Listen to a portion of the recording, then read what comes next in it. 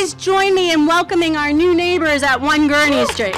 This community came up with an economically viable plan for the revitalization of Roxbury Crossing that would be mixed use, that would be open and alive after 5, that would be a place where people from all over the neighborhood connected, like we are today. Today is a special day in this neighborhood. This project has been years in the making.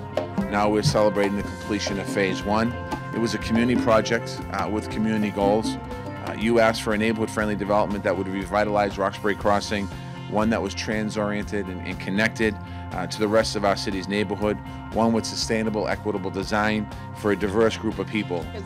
The change here is so dramatic and so exciting to me to be part of such a big change. 1 and a 2 and a 3. Yeah!